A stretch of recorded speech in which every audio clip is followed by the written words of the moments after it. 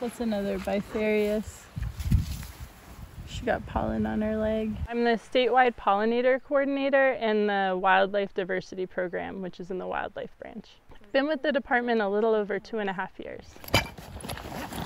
I'm a native Californian. I'm from San Diego, and I believe that, California is really unique. It's a biodiversity hotspot. There's an estimated 27,000 invertebrate species, so I always knew I wanted to work at that level. And so to get there wasn't a position, and so I just kept working for nonprofits, or I worked briefly for RCDs.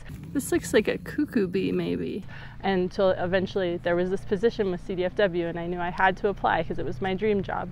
So we also go out and actively monitor species. We work with monarch butterflies, for example, and have gone out and put MODIS tags on them and look how they move between overwintering sites. A really worn out Bifarius bumblebee. I also work with a lot of outside agencies. So for example, we have a multi-agency Pollinator collaborative that's comprised of 14 state and federal agencies, and we're all working together to identify priorities in California for pollinators and then collaboratively work towards those goals.